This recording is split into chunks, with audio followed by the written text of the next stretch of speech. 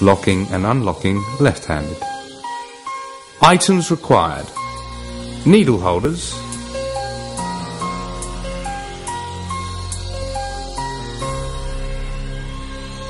it's possible to see which part of the needle holders has to be pushed and which part has to be pulled. The finger has to push to unlock like this.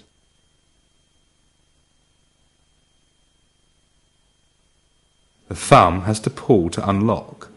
So in fact what happens is that both are used at the same time.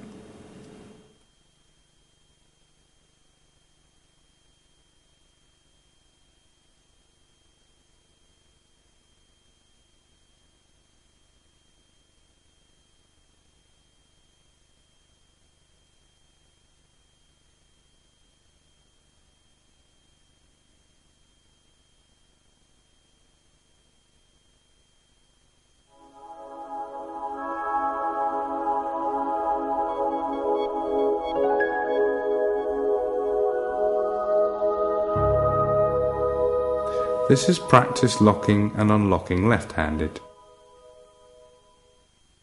You have to pull with the thumb and push with the finger to lock and unlock them.